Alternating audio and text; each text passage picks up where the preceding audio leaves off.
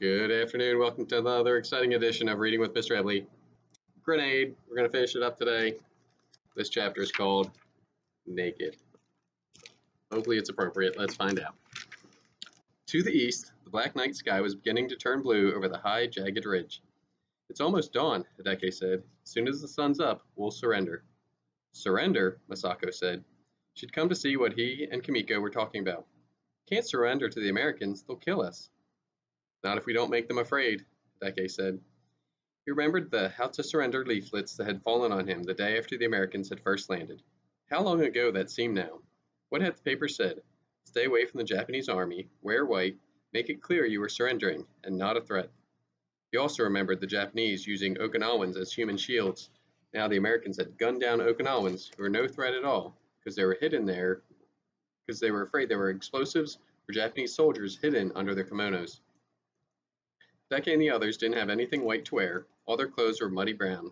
So how had they convinced the Americans they were harmless? Becky had felt powerless many times in his life, especially since the Americans had landed.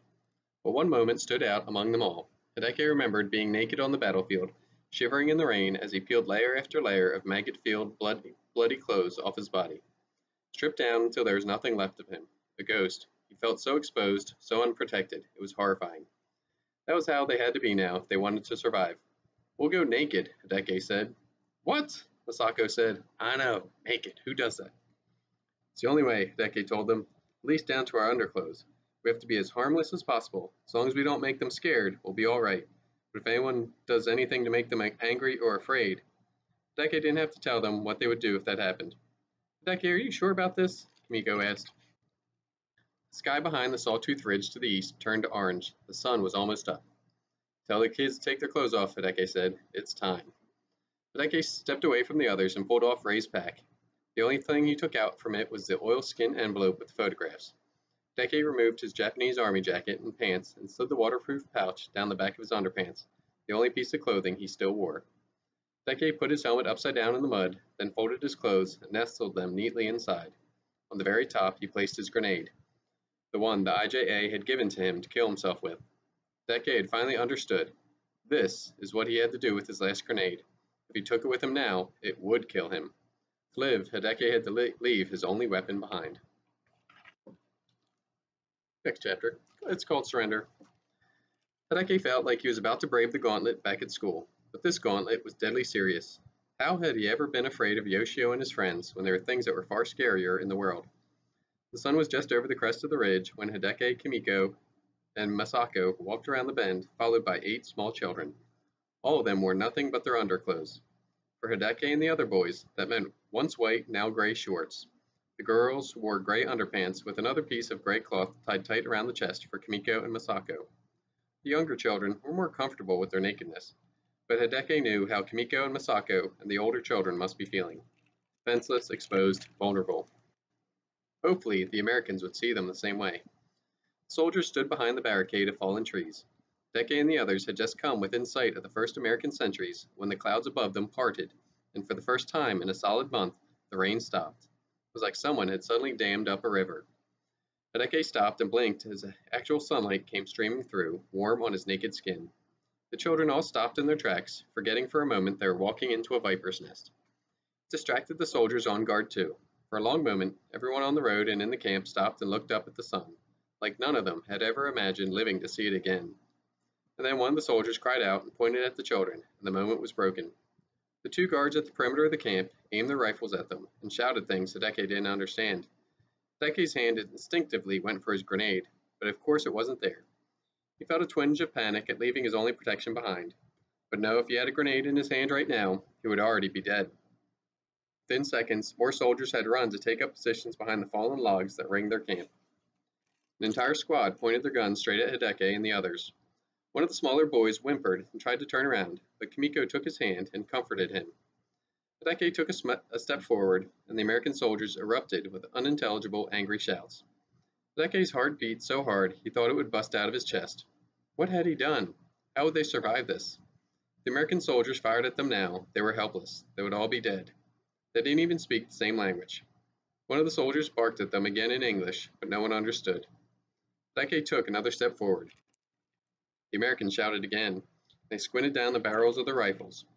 Hideki could just imagine their fingers tightening around the triggers, squeezing. This wasn't going at all like it had when he surrendered with the Miyagi family. The Americans were too on edge now. The sunlight had startled everyone, made it look like Hideki and the others had appeared out of nowhere. Hideki felt a bead of sweat trickle down his forehead and hit his bare chest. Beside him, one of the little girls started to cry. It's going to be all right, Hideki told the children with a courage he didn't feel. One of the soldiers barked louder than all the others, and Hideki trembled as the biggest man he'd ever seen pushed his way to the front of the soldiers. He was more bear than man, and he carried a big rifle that was as long as Hideki was tall. His face was dark with stubble, and Hideki realized with a start that one of his ears was completely gone, replaced by a scarred, red crater the size and shape of a coconut crab. Hideki fought the urge to take a step back, and he stood his ground. "Do not move," the big man said. The intonation was all wrong, but Hideki thought he understood it. The American was speaking Japanese. Hideki glanced around Masako and his sister, and they shared in his amazement and relief. Quickly, Kimiko and Masako made sure the children understood. "Okay, okay," Hideki said, repeating something he heard the Americans say at the field hospital where he was treated. "Do not be tricks," the bear man said. "We surrender," Hideki said, hoping the bear man understood. He pronounced the Japanese word more slowly. "Surrender." The big bear man glanced around at the other soldiers, and they grunted slowly at each other. Hideki guessed they were debating what he had said. Hideki turned his palms up to show them he wasn't carrying a weapon, and took a step forward. "Whoa, whoa, whoa," the soldiers yelled, and the rifles they had dipped came clacking back up at him. "Don't shoot," Hideki pleaded. "Don't shoot." "Raise your hands," the bear man growled. "Obey, or I'll fire." Hideki quickly picked up his hands and urged the others to do the same. All around him, Kimiko, Masako, and the children did as they were told and threw their hands up as high as they could. There's no way the Americans could see them as a threat now. They were naked, weaponless, and obedient. A single shot rang out, the sound booming off the steep ridge wall to their right, and Hideki flinched. Before the last echo had faded away, the little boy beside him, Kazuo, the one who'd been last to squeeze through past the bomb before Hideki, the one he'd guarded with his life, fell face forward into the mud. Next chapter is called Rise Up. Children screamed. Kimiko cried out. Hideki dropped into the mud next to the boy, his hands over his head, and the others did the same. "Kazuo, Kazuo, are you all right?" Hideki shouted. Kazuo cried in pain, but he was alive. He was alive, but the Americans had shot him. Tears sprang to Hideki's eyes. "We're all going to die," he thought. "They shot Kazuo, and we're all going to die." He wanted to get up and check on Kazuo, but he was too afraid of being shot. He kept his face down in the mud. "We did what they told us," Kimiko cried. "Did exactly what they told us to do, and they still shot at us." She didn't understand, but Hideki did. He knew now why otherwise normal men became monsters. It wasn't just when you threatened them. They became monsters when they were afraid. It didn't excuse it, but it explained it. These men had been pushed past the edge of fear. The Battle of Okinawa had done it to Japanese soldiers, to American soldiers, even to Hideki himself. He had hoped to slip past the front lines when things were calm enough for both sides to be human, but he realized now that was impossible. It was too late. They were all monsters now. Hideki squeezed his eyes shut tight and waited for more bullets, but they didn't come. What he heard instead was more shouting among the Americans. He looked up to see the big bear of a man grabbing the rifle of a smaller, younger soldier and twisting it toward the sky. The bear man roared at the young soldier, then at the other soldiers. He was angry. The younger soldier must have been the one who shot the boy, and the big bear was mad at him. More soldiers shouted and argued, but the big bear man had the last word. The Americans kept their rifles trained on Hideki and the others. They were more sheepish now. They didn't bark and snap at them like dogs. They didn't squint down the rifle barrels like they were about to shoot. Hideki took a deep breath. He had to get help for Kazuo, and he and Kimiko and Masako and the others all had to get moving if they wanted to live. That shot had echoed far and wide in the early morning stillness. The Japanese soldiers had to have heard it. An infiltration squad could be here any moment, and then nothing. Nothing the bear man said or did would save them. Hideki and the others would be caught in the middle of a gunfight. Slowly, fearfully, Hideki pushed himself up out of the mud and stood. "Hideki, what are you doing?" Kimiko cried. Naked, shivering, covering with mud. Hideki put his hands in the air again and stared at the big soldier. This was it. Neither of them needed to speak the same language to understand. There were only two ways this could end. Either he let Hideki and the others go by, or he killed them where they stood. A long moment passed between them. Then the bear man said something in English that sounded quiet and gentle, apologetic. He lowered his enormous rifle and nodded. Legs shaking, Hideki walked slowly, carefully, over to Kazuo and gently lifted him out of the mud. Kazuo had been shot through the arm. There was blood, and the arm was limp, like it was broken. Kazuo would live if Hideki could get him to one of the American doctors. Kazuo buried his head in Hideki's chest, sobbing quietly. "It's going to be okay," Hideki whispered. "I'll protect you." Hideki knew he couldn't really protect Kazuo from being shot. He couldn't protect any of them from being shot. But he would try at least, and he would die trying if he had to. "Get the little ones on their feet," Hideki told Kimiko. She stood, warily, borrowing some of Hideki's bravery. "Come on, Masako. You too," Hideki said. Masako didn't stand up.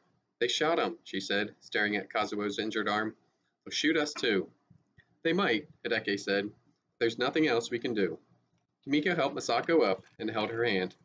Kimiko took one of the children's hands as well. One by one, they took each other's hands, the last of the children clutching Hideki's arm so hard it started to go numb, forming a 10-person-long chain across the road. And then they began to walk. American soldiers still pointed guns at them, and one or two of the little kids backed up a step, still afraid of what these soldiers might do. "Don't run," Hideki told the children. "Keep your eyes down. Don't do anything to make them think you're a threat." They drew closer and closer to the Americans, to the barrels of the guns. The big bear man said something that carried a warning tone, and Hideki glanced up. But the bear man wasn't talking to the children. He was admonishing the other soldiers. Was he telling them not to shoot? A couple of them gave him angry, skeptical looks, but the bear man appeared to be the boss. Hideki picked up his eyes on the ground again. "We're almost there," he told the children. "Be brave and just keep walking." Kazuo had gone limp in his arms, either from exhaustion or shock. Hideki didn't know, but Kazuo had passed out. It was just as well. Seeing the soldiers with their guns, knowing what they could do, made Hideki's whole body quiver with fear. They were almost there. Almost there. Hideki's bare foot passed through a gap in the barricades, and he was across the line. Masako and Kimiko and the children had made it too. Hideki's breath left him, and he collapsed to his knees, sobbing. They had done it. They were through. They were safe. Hideki looked up at the big bear man with relief and gratitude, and hoped he understood. And then the Japanese army found them. Next chapter. It's called Over the Line. It's the last chapter. The Japanese machine gun blared behind them, and one of the American soldiers right in front of Hideki went down. There were screams, shouts, and then Americans were shooting back. The big bear man's rifle boomed right over Hideki's head. Hideki ducked behind one of the logs in the road, shooting Kazuo with his body. His sister and Masako and all the other children dove for cover too. They were safe from the firestorm, from the monsters at each other's throats. Bullets tore into the trees at their backs, and a grenade exploded a few yards beyond them, in the heart of the American camp. Hideki threw his hands over his head and prayed to his ancestors to see him safely. Beside him, the big bear man dropped down to reload his enormous rifle and pulled out a grenade of his own. "Ray?" the big soldier said, and Hideki looked up. The bear man with the missing ear was looking around, like there was somebody else there whom neither of them could see. Hideki knew that feeling all too well. The big soldier looked down at Hideki and frowned. Did he recognize Ray's Maboy on Hideki? Could he? The big soldier shook off whatever it was he was feeling, pulled the pin on his grenade, and stood to throw it. Another American soldier hurried up to Hideki. This soldier had no weapon, was wearing a white armband with a red cross on it. Hideki recognized the armband as the same one the doctors at the camp had worn, and he gratefully handed off Kazuo to the man. Then Hideki followed along, crouching as he ran. Behind him, more soldiers with red crosses on their armbands pulled Kimiko and Masako and the other children away. Bullets still flew, and grenades still exploded, but Hideki wasn't afraid anymore. He knew they would be all right now. In the camps away from the battlefield, the Americans would be human again, and Hideki and Kimiko and the other Okinawan children would get the food and water and medical attention they needed. There was only one thing Hideki still needed, but for that, the Americans couldn't help him. For that, he needed a Utah. I lied. Here's the last chapter. It's called A Beginning. Hideki and Kimiko slipped away from the American refugee camp and climbed the hill up to what was left of Shuri Castle. Only 4 days had passed, but they had slept in dry beds and eaten warm food for the first time in months. They were feeling alive again, even in the midst of so much death. The fighting had moved well beyond Shuri, and it was safe here. Now that the Japanese had been driven from the caves underneath it, and the castle itself had been destroyed, the red and gold pillars toppled and burned, Shuri Castle was nothing important anymore. Only one small part of a red wall still stood. With all the trees gone, Shuri had an even more commanding view of the island, and for a time Hideki and Kimiko just sat and stared. To the south, the highways were clogged with dirty, injured, heartbroken refugees, still caught in the crossfire. Gray smoke clouds and bright orange explosions all around them marked where the Americans and Japanese still fought. To the north, where once there had been a patchwork of lush pine forests and thatched farmhouses and green rice paddies, now there was nothing but muddy, barren hills with the nubs of shattered trees sticking up like the bristles on a spider. Out at sea, American battleships still dotted the bay, little puffs of smoke and flame erupting from their big guns as they kicked the dead horse that was Okinawa. The skies finally clear, American planes buzzed over the whole island like flies over a corpse, strafing anything that wasn't already dead. This was what their home looked like now. The battle would go on, who knew how long, but once the Americans and Japanese were done with it, this was Okinawa that Hideki and Kimiko would be left with. Hideki took off the backpack he borrowed from American soldiers at the camp and unzipped it. From inside, he withdrew a picture of a young Japanese man and his mother, a photo one of the soldiers in the machine gun nest had given him while Kimiko and Masako and the others slipped past. Hideki had made a frame for the picture out of shards from a broken ammunition crate. Hideki walked over to the partial red wall of the castle that still stood. With the hammer and nails he'd borrowed from an American supply tent, he hung from the framed picture up on the wall. Hideki reached into the backpack for more photos and returned to the wall. He hung up the picture of a Japanese soldier and his girlfriend, and one of an American soldier and his children, and another of an American soldier and his dog. Hideki had made a frame for each of the photos out of rubble from the war, and now he hung each reverently, Americans alongside Japanese.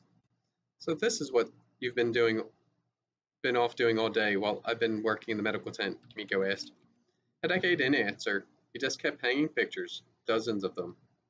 Why are you honoring these soldiers who killed our people and wrecked our island? Kimiko asked. I'm not, Hideki said. Look, there aren't any soldiers here. There are brothers and fathers and sons, surrounded by the people they love and the people who love them back. I'm honoring the men they were before they came to Okinawa, before they became monsters. Kimiko looked at each of the pictures as Hideki hung it, then turned to stare at him. Why do you keep looking at me like that? Hideki asked his sister.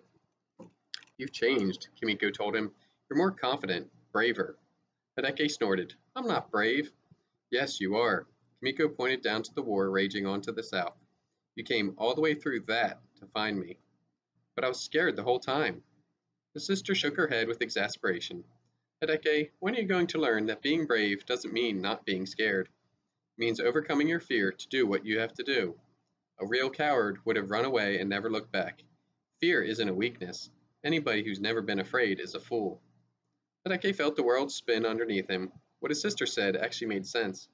He'd always been ashamed of his fear, but she was right. Fear in the face of something truly terrifying, something you couldn't possibly hope to defeat, that wasn't weakness. It was natural, logical even. His ancestor, Shigetomo, wasn't a soldier. He was a farmer. So why had the Hideki and his other descendants expected him to fight back against trained samurai warriors? There's never a chance he could have fought the Japanese and won. It would have been suicide. Like me and my father being sent out to fight Americans, Hideki realized. Neither of them had the right training or the right equipment. Brave? I was so scared I pissed my pants. I was running away. That's what his father had told him before he died. Hideki understood that fear. He'd felt it himself. All that death and destruction around him, he'd had every right to be afraid. So why should he blame Shigetomo or himself? There were some horrors you couldn't fight and couldn't change. The real courage was just in enduring them.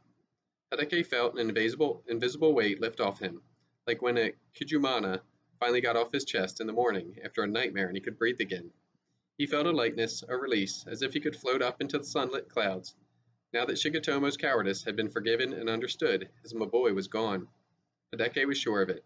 Shigetomo's spirit was free to take its place in the afterlife with the rest of Hideki's ancestors, at peace at last. But even as his heart soared with happiness and sympathy for Shigetomo, Hideki knew there was still something wrong with him. A sickness in his spirit that had nothing to do with Shigetomo or any of his other ancestors. The last framed picture in the bag was Ray's and his father, laughing together. Hideki hung it in the center of the wall, and his gaze lingered on it. I'm sorry, Ray. Kimiko, there's something else, Hideki said. He didn't even want to say the words. He didn't want to admit the awful thing he'd done, but he had to. His sister was the only one who could help him. Kimiko, I killed a man, an American soldier named Ray. Kimiko didn't seem surprised. I know, she said. I can see his Maboy on you. Can you free me from it? Yes, Kimiko said. I can help you find rest for his spirit. That's not your biggest problem, Hideki. You've lost your own Maboy. You mean Shigetomo's spirit? Hideki said. I know, I felt it go. Shigetomo's at peace now, yes, Kimiko said. That's not what I mean. She turned to look at him in the eyes. Hideki, your Maboy is gone. The one you were born with. You lost it somewhere. Must have been knocked from you by something. Something violent and frightening. Panic washed over Hideki, pulling him under like a wave. The grenade. The grenade he'd thrown at Ray had knocked Hideki's own Maboy loose too. No wonder he felt so sick, so adrift. He lost his soul that day. How can I restore it? Hideki asked. The only way is to go back to the place you lost it and find it and put it back. But I don't know exactly where I was when I lost it. Hideki desperately scanned the hills all around them. Where had he been when he run into Ray? North of Shuri? South of Shuri? He couldn't remember. Hideki watched the battles happening in the south and wondered about all soldiers still fighting. Had they all lost their Maboys? Did all of them carry around an empty place inside them now too? Will I ever get my Maboy back? Hideki asked. Maybe, maybe not, Kimiko told him. You may go your whole life without ever getting your spirit back. Hideki couldn't imagine feeling this hollow all the rest of his days. At least Hideki had Ray's Maboy to borrow strength from. That wasn't fair either. Hideki looked at Ray's smiling face in the picture. Hideki couldn't deny Ray the peace he deserved just because he selfishly wanted to keep Ray's Maboy for himself. He would do right by Ray first, make sure his spirit found peace, then Hideki would do what he could to restore his own spirit. That's him, Hideki said, pointing to the picture of Ray. Kimiko got up to look at him. His name is Ray. He's the soldier I killed. I didn't want to, he said, tears falling down his face. I only killed him because I was scared. Kimiko hugged him, and Hideki let himself be hugged. You're still lucky in a way, Kimiko said. Hideki sniffed back his tears. Lucky, he said. Kimiko nodded slowly. She was gazing out over the southern part of the island, over the blasted hillsides and shattered trees. You see only one ghost, but me. I see them all, she said. The Americans, the Japanese, the Okinawans, all the spirits ripped so violently from this world. We'll spend the rest of our lives trying to bring them peace, and still we won't be able to heal them all. The sins of their Maboys and the sins against their Maboys, they will leave a scar on this place for generations to come. Their ghosts will haunt us forever. This is the end, Hideki. Hideki made a rectangle with his fingers, framing a picture of Okinawa. But this time he didn't see the blasted gray landscape of the present, or the simple green fields and red and white villages of the past. Instead he saw the future. Tall buildings touching the clouds, buses and cars crowding the streets, fishing boats and passenger ships trolling the aquamarine sea. The trees were back too, and the fields green and purple and pink. Shuri Castle rebuilt stood bright red against the high blue sky. This was Okinawa, alive again and stronger than ever before.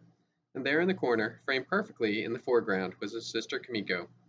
It would take work, but together, he and Kimiko and all the others who survived would restore the spirit of Okinawa. They would mourn their dead, reconnect with their ancestors, and build a new future for themselves. No, Hideki said. This isn't the end, Kimiko. It's a beginning. So that is the end of Grenade. So hope you enjoyed.